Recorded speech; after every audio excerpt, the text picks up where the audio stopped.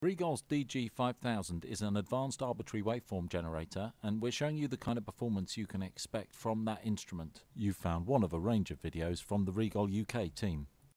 This is a DG5000 series. It's an advanced waveform generator capable of multiple functions. It can do AM and FM modulation, digital and analog. This model comes in a range of different frequencies from 350 MHz, 250 MHz, 100 MHz and 70 MHz ranges in both 1 and 2 channel models. The one on the bench here is a DG5252, 250 MHz 2 channel.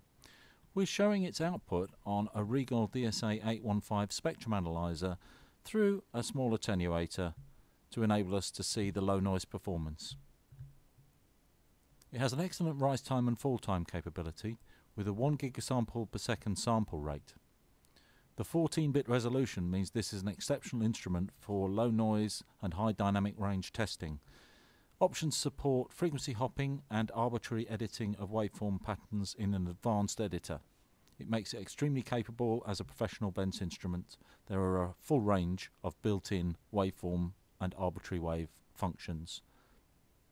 The DG5000's wide output amplifier bandwidth and also its ability to handle IQ modulation functions makes it very popular in communications applications, as does its ability to superimpose noise and generate wide noise spectrums. The DG5000 can also be PC connected through a wide variety of means, including USB, LAN and GPIB, all of which are available as standard on the rear of the instrument. We're going to explore the output of this DG5000 set at 50 MHz sine wave, and we're going to look at it on a DSA815-TG RIGOL spectrum analyzer in more detail in a moment. There is an attenuator set at 20 dB for safety between the two instruments. Let's now have a close-up of the front panel of the DG5000, and you can see the settings. It's set to 50 MHz sine wave at a level so that we can see a clean peak on the spectrum analyzer. We're looking for purity and good spectral content. The front panel of the DG5252 is very intuitive to drive. Under sine wave, I can add some modulation. I'm going to choose a modulation shape under amplitude modulation, and I'm going to choose a sine wave, or I could change it to modulate it with a noise waveform. There are a whole range of buried functions which are very easy to access from the front panel to get the best out of the instrument. Now let's have a look at what that signal looks like when we view it on the DSA815 RIGOL spectrum analyzer. I'm showing the output on a DSA815 screen. You can see that it's got an extremely good dynamic range displayed from minus 30 dBm down to minus 130 dBm. Let's bring up the level on the DG5000 until that 50 MHz sine wave is about minus 40 dBm. The spectrum analyzer at the moment is not set to show a very narrow signal because the resolution bandwidth is quite broad. So at 1 MHz currently we're going to reduce that to show narrowband signals much more clearly. This will enable us to investigate the spectral content.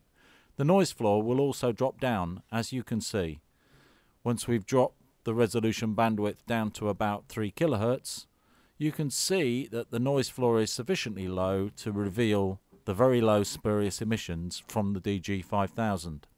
You can see that they are around about minus 110 dBm in this particular example. The general level of spurious emissions is very good. We can also see that the purity of that 50 MHz sine wave is very clear.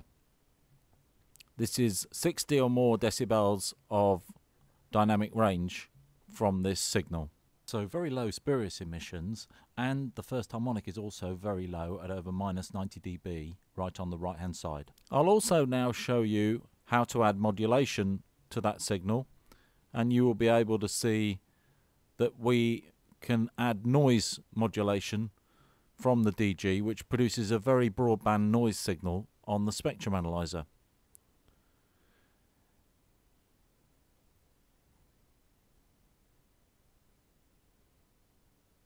The output amplifier performance enables the DG to produce a very broadband noise signal. If I show the same 50 MHz signal on the DSA, but this time adjusting the DG5000 so that it modulates the signal with some other modulation formats. The modulation light has lit up, showing that the DG is modulating it with a very low frequency FM signal, and the DSA815 tracks that modulation, showing its deviation very, very slowly. So as I go from sub 1 Hz modulation to higher frequency modulation, you can see the DSA is keeping track very well. I'll now adjust the DSA to show us that more clearly.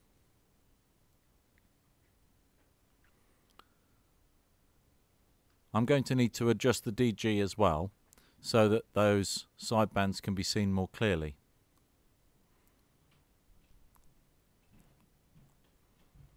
I'm now increasing the frequency of the modulating signal.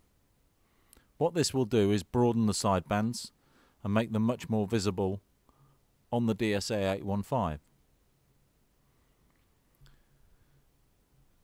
What we're interested in is the low noise floor and also good broadband modulation performance from the DG.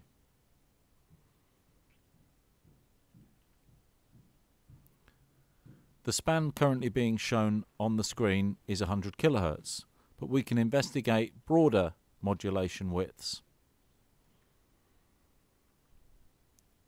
Let's see what happens when we use much wider deviation on the DG5000.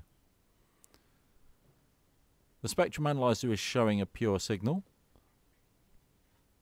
The span on the spectrum analyzer is now 100 MHz with the 50 MHz signal in the middle. Let's now push up the modulation deviation on the DG. You can start to see that the central signal spike is broadening a little bit. Already we're getting 1 MHz of deviation from that DG5000, but the DG can go much broader. Let's keep pushing up the modulation deviation to show a much broader deviation. It's now several megahertz wide,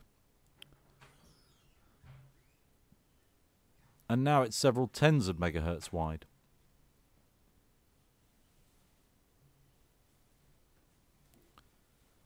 That's a very interesting spectrum showing the capabilities of the output amplifiers on that DG. I can also change the deviation scheme to modulate with noise. This extremely broad spectrum of modulation can be used to perform tests outside the normal deviation range of amplifiers. So that demonstrates how capable the DG5052 deviation is, making it applicable to a wide range of communication systems tests.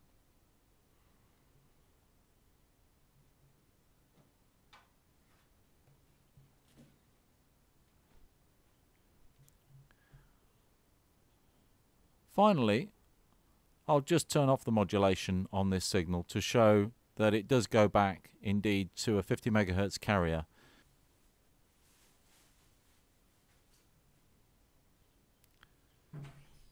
So finally I'll now show you the arbitrary waveform performance of the 5252. On the memory stick that I'm plugging into the back of the instrument is a pre-recorded arbitrary waveform signal. This can be easily plugged into the instrument and the arbitrary waveform can be loaded as simply as this. Change from sine wave to arbitrary wave. Select the file that you require. I'm moving to the stored waveforms section and I'm selecting the memory stick. Inside the memory stick I can pull that file off. It's now loading into the DG5252. The data from the arbitrary waveform is now being transferred to the DG5252 memory. That sequence of waveforms can be defined on PCs, on a PC using, for example, Excel to generate from a comma separated variable file. Now immediately the DG is starting to play back that arbitrary waveform. It's playing it back at a very high rate and producing a very complex waveform. This waveform is capable of very, very broad sidebands because of the broad bandwidth of the output amplifiers. Again, by switching back to just the carrier, you can see the 50 megahertz sine wave. The arbitrary waveform in this case is being played back 50 million times per second. What I'm going to do now is adjust the span of the spectrum analyzer so that it looks beyond 100 megahertz to see how far that spectral content extends. Because of the broadband capability of the DG, you can see that it extends above 180 megahertz, and in fact up to 250, and there's still quite a bit of spectral content from that signal. For all different frequencies of DG series, the output capability of the amplifiers is the same. The output amplifiers are extremely capable of broadband output. I'm going to slow down the frequency of the arbitrary waveform just so you can see that it breaks up into regular spectral sections. So I'm reducing the frequency at which that waveform is now being replayed. The arbitrary waveform is being played at a much slower rate, and you can see that a more regular spectral pattern with bands of signals starts to appear. The arbitrary waveform in this case is 100 points long, so there will be a regular pattern caused by playing it back less frequently. Even playing it at 9 kilohertz, it has extremely broad spectral content. These tests indicate just how capable the DG5000 is. For more informative videos on all of the latest RIGOL products, go to rigol-uk.co.uk or view the YouTube channel for Telonic Instruments.